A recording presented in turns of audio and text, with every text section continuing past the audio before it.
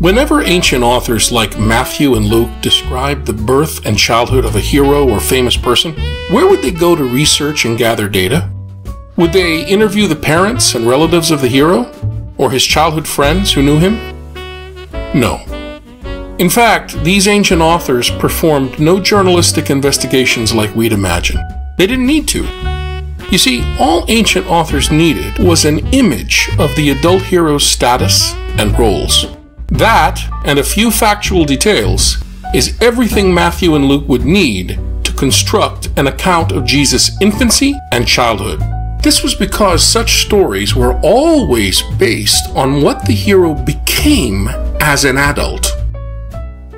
Now wait a minute, how is that possible? How could you write a biographical story about somebody's infancy and childhood if you don't first confirm your reliable sources and get the facts?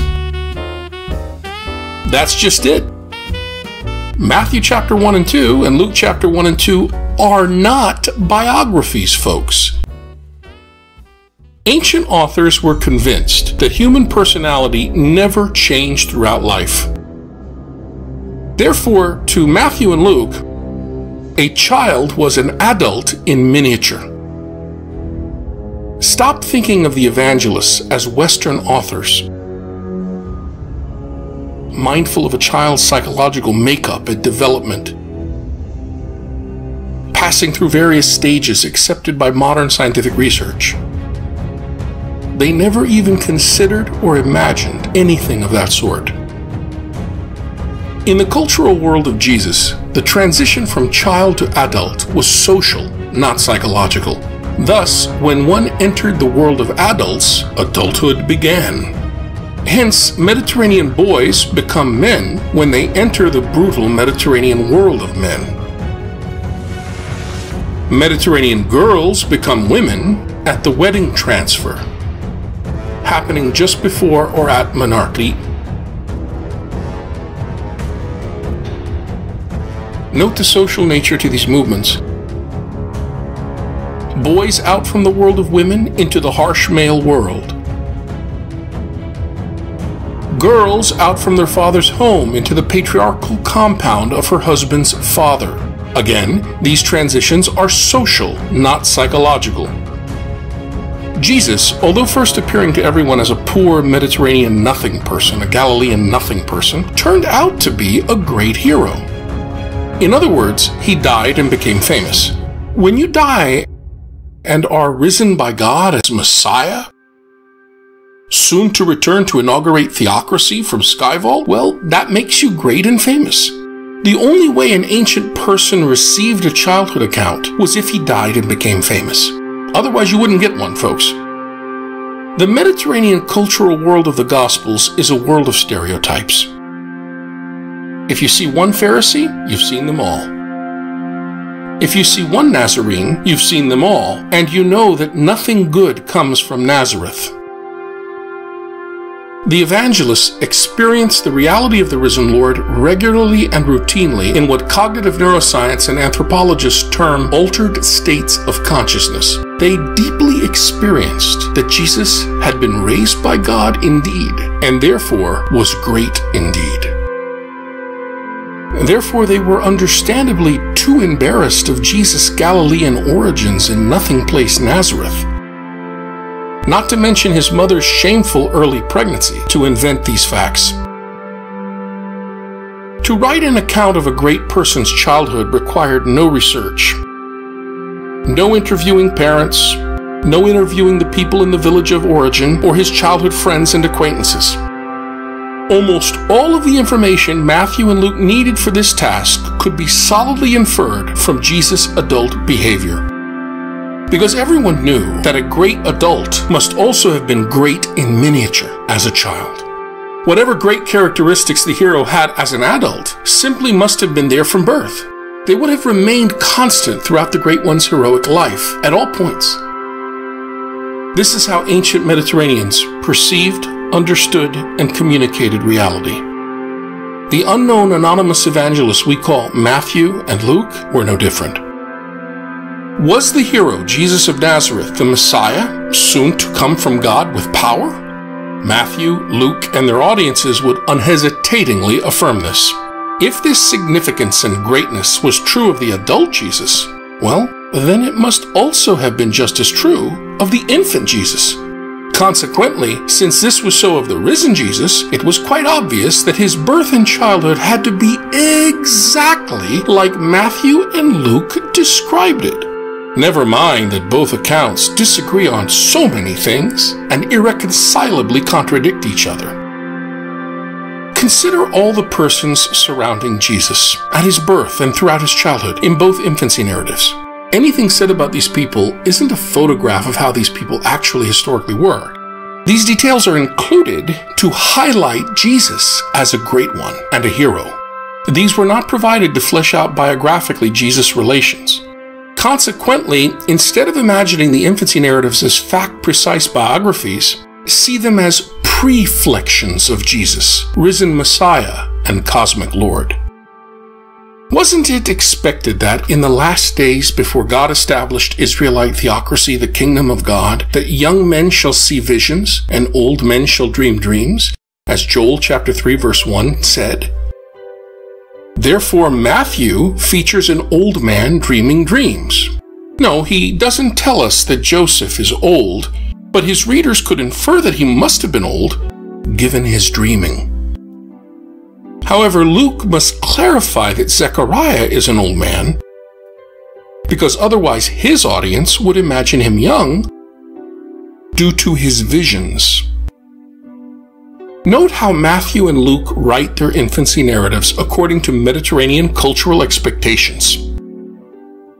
So, when God communicates with women, the exchange is limited to female reproductive functions and gender-based roles, like Luke chapter 1, verse 26 through 38.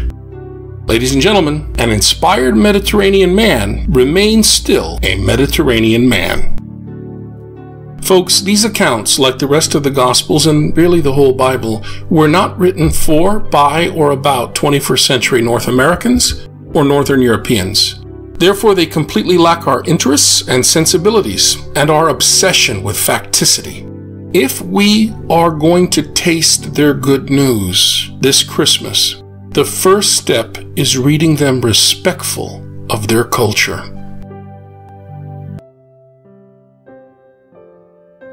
Last time we learned that to write an account of a great Mediterranean person's childhood required no research, no fact-checking, and no reliable sources in the modern sense.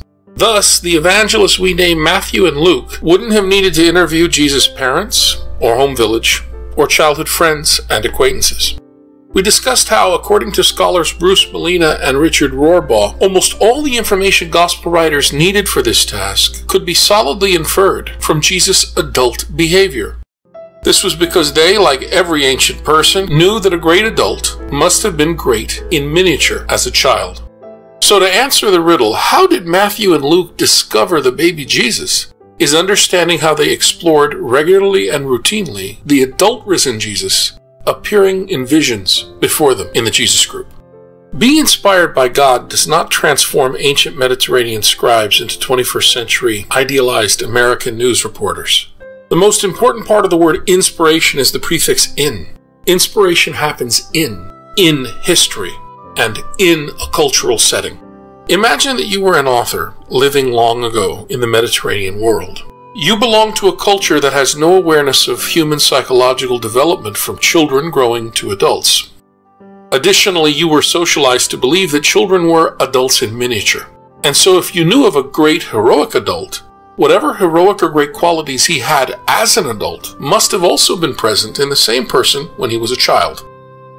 Now imagine you wrote an account of the hero's infancy and childhood. Why would you need to suddenly morph into a 21st century American journalist or biographer in order to accomplish your task? If you are an ancient Mediterranean storyteller, about 95 to 99% of the information you need will be provided by your image of the adult hero. Then, trained in the art of ancient Mediterranean rhetoric, you will craft an honorable childhood account that mirrors the hero as you know and interpret him in his adult form. If you are a late 1st century Jesus group author writing about Jesus' childhood, about 5 to 1% of your data will come from embarrassing stuff. This would be material passed down through the Jesus group and from its enemies, stuff neither yourself nor the Jesus tradition would ever invent. Examples would be like his lowly village peasant status, or that Jesus was a starving artisan and day laborer, or the embarrassing fact that he comes from Nazareth in Galilee, nothing place of nothing people. Remember how in the fourth gospel that Nathanael recalls that nothing good comes from Nazareth? Why would gospel authors invent scandals like those? Answer: they wouldn't. None of it squared with the great hero appearing before them in visions, the Messiah and cosmic Lord, soon to return from Skyvault with power to establish theocracy in the land of Israel. But both insiders and outsiders to the Jesus groups remembered that Jesus was called Jesus of Nazareth. The authors of the Gospels couldn't dodge that embarrassment or the other scandals remembered. They were forced to face these facts, and they did so creatively. But their creative responses were not the stuff of bullshit artists or used car salespeople.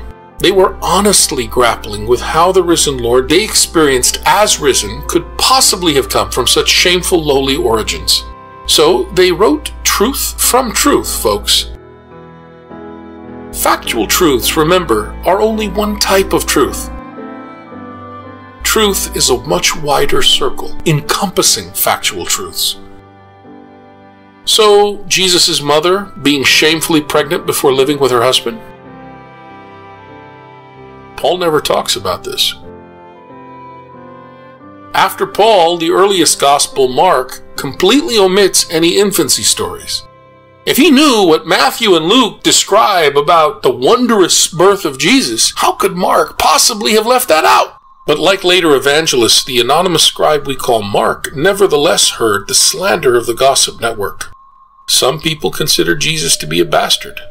Note the culturally unusual expression son of Mary in Mark chapter 6 verse 3. That isn't how you identify somebody in the biblical world. It's the son of the father, not the son of the mother, unless you don't know who the father is. You're not sure who the father is. Then you might say son of Mary.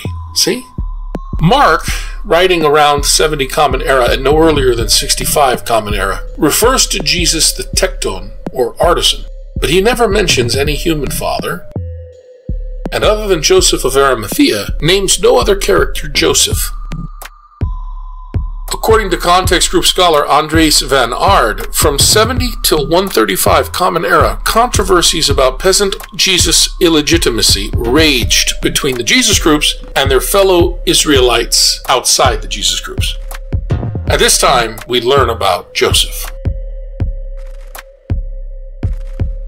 Writing in the 80s, Matthew tells of Joseph's righteousness and his Davidic honor. Matthew draws heavily from the Joseph we find in the book of Genesis. Matthew's Joseph, therefore, also has prophetic dreams.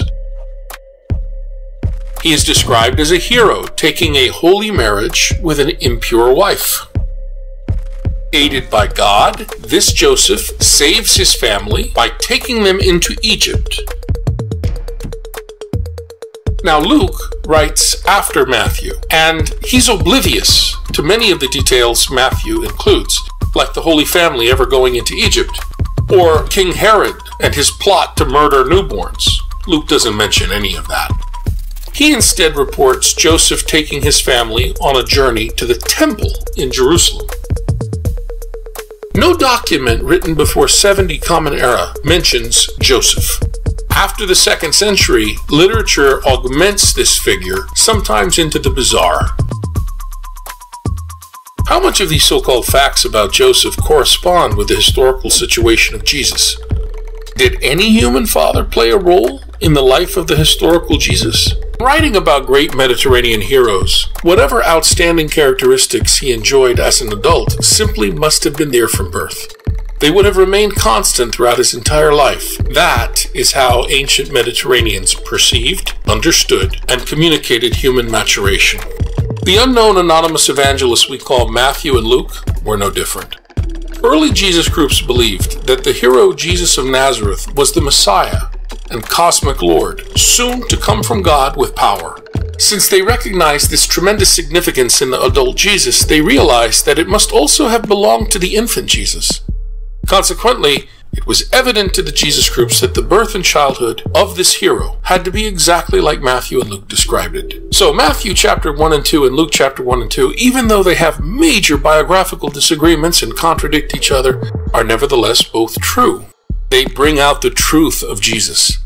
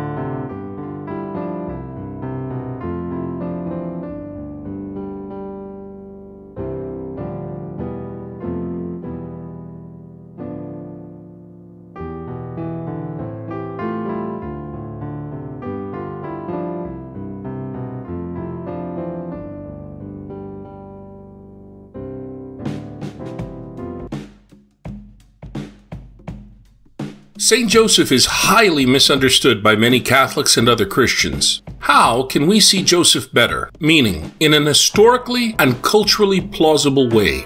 I challenge you to take the following quiz on Joseph. It will help you better understand him, Jesus, and the Gospels.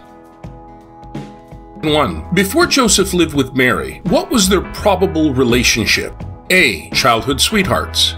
B. Best friends. C. Both A and B. D. Patrilateral first cousins. 2. When did Joseph and Mary get engaged? A. Following a great amount of prayer. B. After Mary had spent much time in the temple. C. They never were engaged. D. After they fell in love. 3. Which of the following best describes the union of Mary and Joseph? A. A religious union called marriage. B. A civil union called marriage. C. A covenant by which a man and woman establish between themselves a partnership of the whole of life, and which is ordered by its nature to the good of the spouses and the procreation and education of offspring. D. The union or the pooling of honor of two Middle Eastern families whereby the two spouses represent the kinship groups. 4. In biblical marriage, God's will means A. That the spouses, a man and a woman, freely choose not under constraint. B. That the consent between the spouses is an indispensable element that makes the marriage. C. Both A and B. D. That the fathers and mothers of bride and groom do the choosing. 5. When, according to the Matthean infancy narrative, Joseph discovers that Mary is pregnant, initially he is A. Overwhelmed and feels unworthy to play a role with the Holy Mother and Holy Child. B. Humiliated as a cuckold, probably the last person in the village to find out about Mary's pregnancy. C. Grateful to the God of Israel. D. None of the above. 6. Who were the first villagers to discover Mary's pregnancy? A. The women, who are the intelligentsia of the Middle Eastern village. B. Joseph, when the angel of the Lord told him. C. Mary's best friend, Joanna. D. Mary's dad, Joachim. 7. How did people find out that Mary was pregnant before living with Joseph? A. The angel of the Lord told them. B. They just knew it had to be a miracle. C. Either when Mary didn't show up at the only village bath at the time each month when the women gathered to cleanse, or when she did show up, tried to hide it but couldn't. D. When Mary went around the village with a tambourine, singing praises to God because she was pregnant. 8. Matthew informs his readers that Joseph was a righteous man.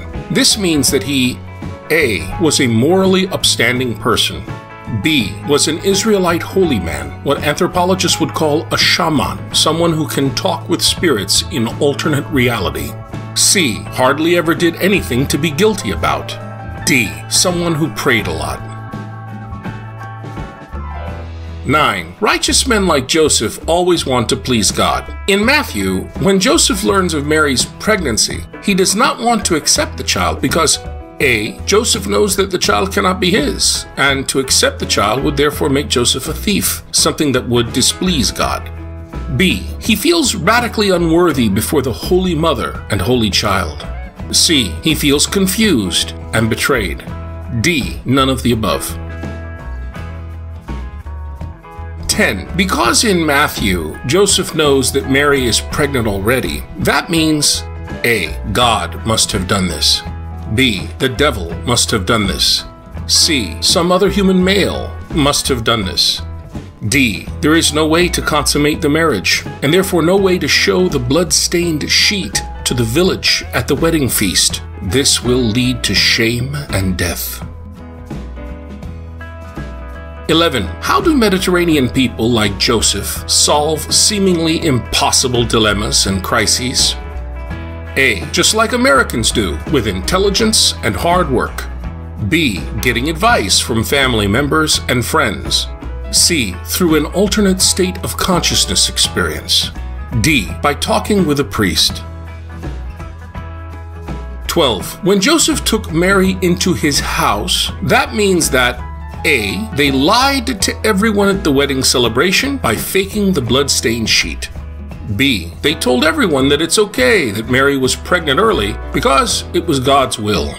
C. They eloped, skipped town, and hid out in a nearby village until things blew over. D. They paid off everyone to keep their mouths shut. 13. How do you imagine Joseph acting as father to Jesus? A. Joseph was a warm and kind-hearted daddy. B. A hard-working but quiet provider for Mary and Jesus. C. Both A and B. D. Like a Middle Eastern North African father, someone mostly absent from a boy's early life. 14. Thinking about Joseph and Mary, what is the strongest emotional bond among Middle Eastern personalities? A. Between mother and firstborn son. B. Between husband and wife. C. Between brothers. D. Between masters and slaves. 15. And what is the weakest emotional bond among Middle Eastern personalities?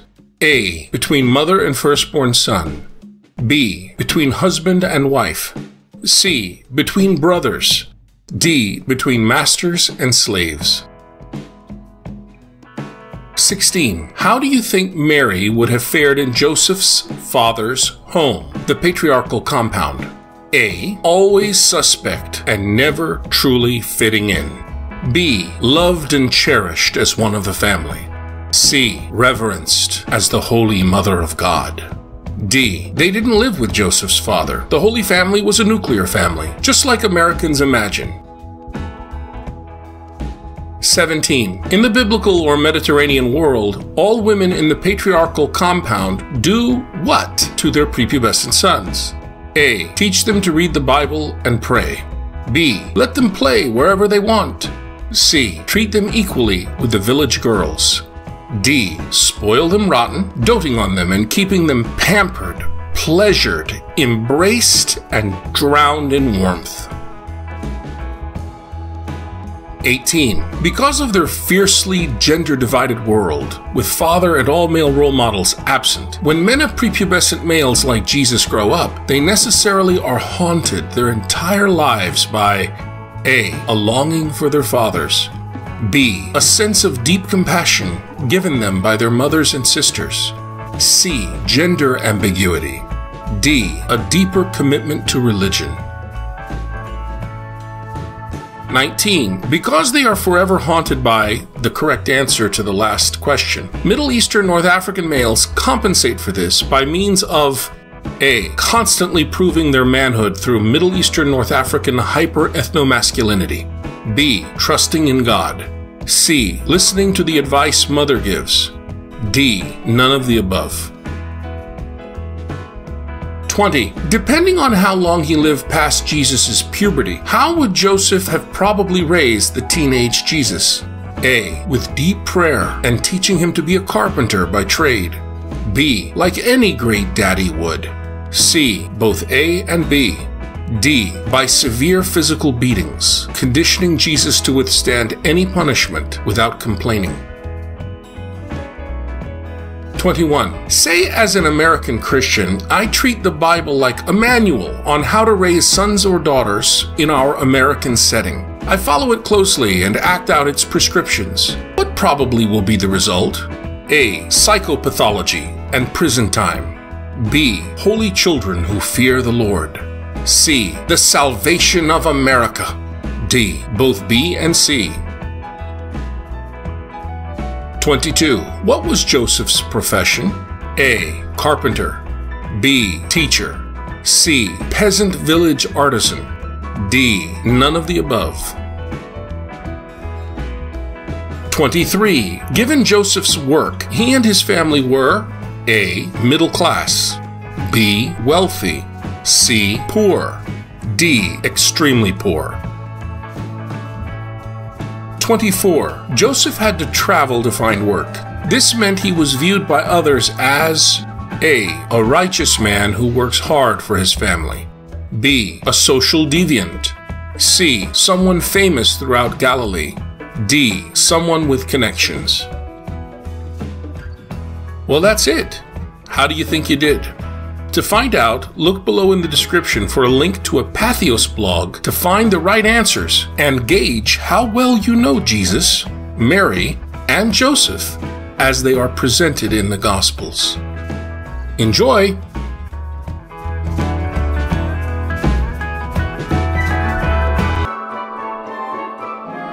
It's that time again. No, I'm not referring to the time for getting upset discussing politics with relatives over dinner. And I don't mean the time to stuff yourself to the gills,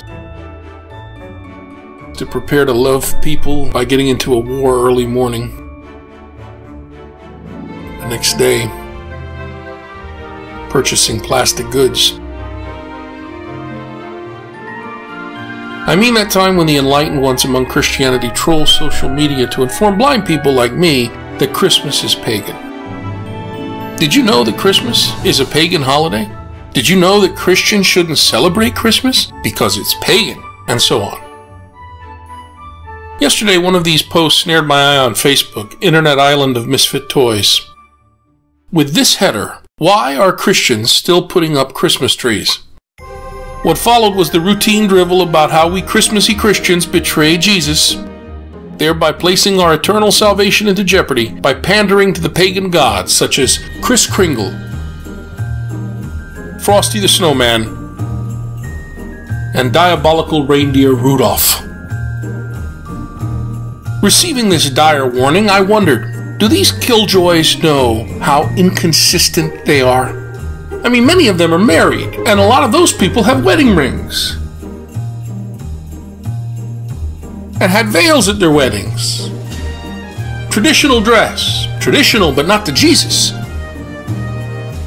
To other peoples, outside of the fold of the disciples of Jesus, all our wedding traditions could be called pagan. For that matter, why do Christians learn astronomy and math? In the time of Jesus, astronomy and mathematics, as well as the dread astrology, were one and the same thing. There really wasn't much difference between solving a geometry problem and giving a horoscope. In fact, our Bible finishes with a great example of this, the book of Revelation, which is an astronomic report, astrology all over the place, and a book of numbers. It's a report full of gods, Mediterranean sky entities other than Yahweh. By the logic of these anti-pagan Christians, why do they persist in calling the book of Revelation sacred scripture? The stupidity can grow absurdly with this sort of thinking. Why do Christians sing, dance, and party at their worship services?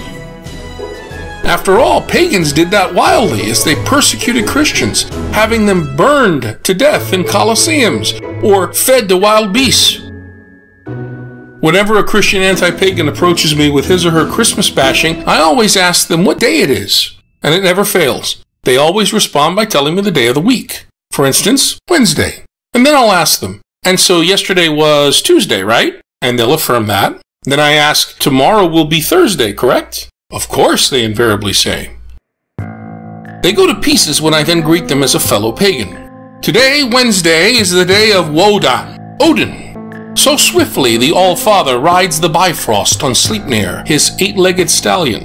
It is so sensible for him to be associated with Vodnesdag, or Wednesday, for after this hump day, the rest of the week follows quickly. Once one of these Christmas killjoys, a Latin American, stopped me at that point, informing me that he doesn't call this day Wednesday, but rather Miércoles. To which I promptly commended him for honoring Hermes, or Mercury, the swift messenger god of Mediterranean peoples. He was following his Latin pagan roots by each week honoring Mercury with the Day of Mercury. Talk about inconsistency. These people get so upset, so hung up with Christmas being held once per year, but they don't bat an eye about at least 52 weekly celebrations annually of the god of the sun, Sunandaig, Sunday, or the moon goddess, Monandag, Lunes, Moon Day, Monday, the day of the moon. They reject Christmas Day, but each week honor Mars, or Tyre, or Tiw in the Old English, the god of war, Tuesdag, or Martes, Tuesday. All you Marvel comics and movie fans should always remember the origin of Thor's Day. I mean Hrunsdag, the day of Thor, Thursday. Or would it be more orthodox, and by orthodox I mean more Mediterranean, to call it Jueves, after all things Jovian, as in Jupiter, Zupatar, Zeus Pater, Father Zeus Day. This is followed by Friday, or Freya's Day, or Venus's Day, if you call it Viernes, like venereal disease. And then at the end we have Saturn's Day, or Saturday, or Sabado. In ancient Hebrew, the word for the planet Saturn is Shabbathai, from the Babylonian Sukkoth. You'd have to call that pagan too, wouldn't you folks? And what happens when these good Christian people learn that the Bible begins with a Persian-authorized mythic surrejoinder to the Babylonian creation epic Enuma Elish? Genesis 1 couldn't have been written without the Babylonian creation myth first existing. Or what happens when they find out that it was Persian-authorized scribes who gave the Israelites their entire Exodus narrative?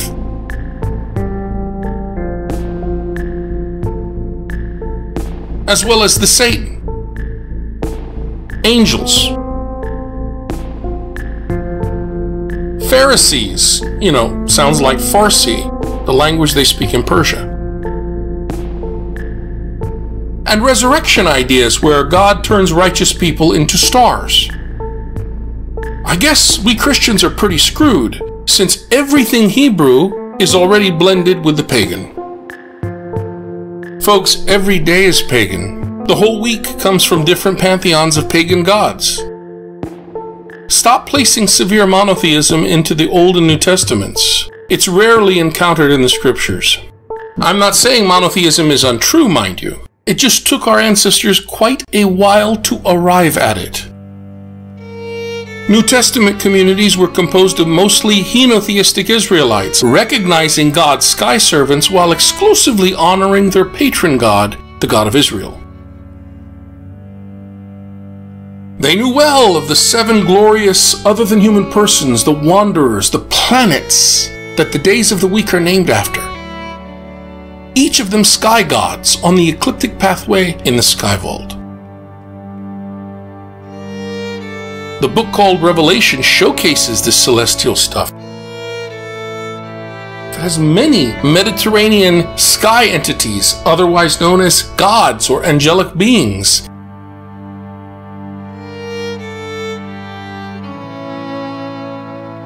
It's on every page of the book of Revelation.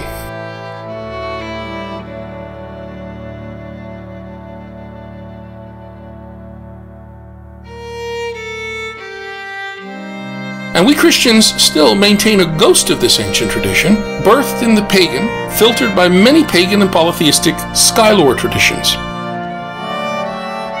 Here are some important things to keep in mind with all this Christmas-bashing silliness. The first should be rather obvious, but strangely is elusive to so many Christian dunderheads. Symbols have at least 2 meanings. So while an apple might mean original sin to one person, it simply means lunch to another. Who's correct? They both are, ladies and gentlemen. You might have heard it said, in the beginning was the Word. Okay, but don't believe that. In the beginning was the interpretation. We need to get over ourselves. Symbols are multivalent. No one interpreter owns the patent on what something means. The second thing to understand demands going back over this blog post and substituting the word pagan with another term. Pagan, you see, is a much abused word. There weren't any first century pagans. As it turns out, there weren't any first century Jews or Christians either, but we'll get to that business later on. This was because it wasn't until after Constantine that Christian elites coined the term pagan, labeling it onto any of their fellow Greco-Romans who wouldn't get with the program. When reading the Bible, instead of pagan, use Gentile or non-Israelite. Third thing to keep in mind is that Christians who see evil more pervasive than good in the world are pathetic. and their gospel must be false. Not only must it be false, it must be called out as such. It is tragic when Catholics approach things with a fundamentalist condemning, there is absolutely nothing good about it attitude. Such a position is incompatible with the true gospel and ontologically absurd. It is also diametrically opposed to sacramentality, the essentially Catholic principle that sees God in all things. So in sacramentality, the early church saw truth, goodness, and beauty in the Mediterranean and Celtic and Germanic feasts, symbols, and practices.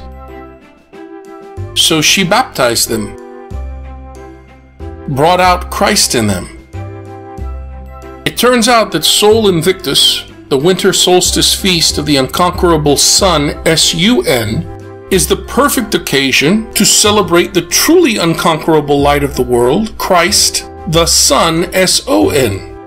Our calendar we share with the polytheistic and so-called pagans became our catechism. The so-called pagan winter solstice is a fitting time to celebrate Christ's nativity, not just his birthday. Of course, Jesus wasn't born on December 25th. Christmas is far more than just happy birthday Jesus. Don't oversimplify it. It's much richer than that. Now, with Christmas trees going up and Christians decking the halls, other Christians, with too much time on their hands, want to get morally superior and talk about how Christmas sucks. Folks, 2020 has been a long, trying year. Frankly, it has been a brutal year. We have to ask ourselves, how are we healing people by dumping on human warmth? Now, I admit, there are many things about the way we Western people celebrate Christmas with too much materialism, and that needs to be critically reflected on, challenged, and perhaps transformed in many ways. But people putting up Christmas trees in their house, being devil worshippers? Who needs a Christianity that holds that stupidity?